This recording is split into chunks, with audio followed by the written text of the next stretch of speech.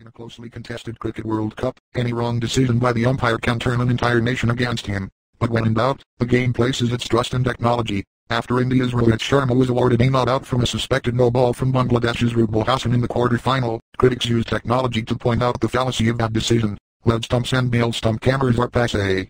LED stumps are the latest additions to the game. The LED light flashes only when the ball is completely dislodged from the stumps, which means the third umpire can get a clear view whether the balls are dislodged completely or not while making a decision. Real-time Snicko, commonly known as Snicko, this is used in televised cricket to graphically analyze sound and video as a ball passes a bat. In use in various forms since 2008, it is one of the trusted go-to technologies in the decision review system. In world cricket today, Hawkeye ball tracking 6 strategically placed cameras around the field track the path of the ball from the time it is released from the bowler's hand till it comes to a standstill. A computer then turns the images of the camera into a 3D image in a virtual cricket pitch, taking into account the speed, the bounce and the swing of the ball. Pitch vision. If you have seen television analysis pinpointing where each delivery landed on the pitch or your favorite batsman's performance on deliveries with different pace, line and length, thank pitch vision. It helps bowlers and batsmen statistically break down their performances. For the first time in ICC World Cup, the LED stumps were introduced in the game. Spidercam. This is a new toy that cricket broadcasters set up for a bird's eye view of the game.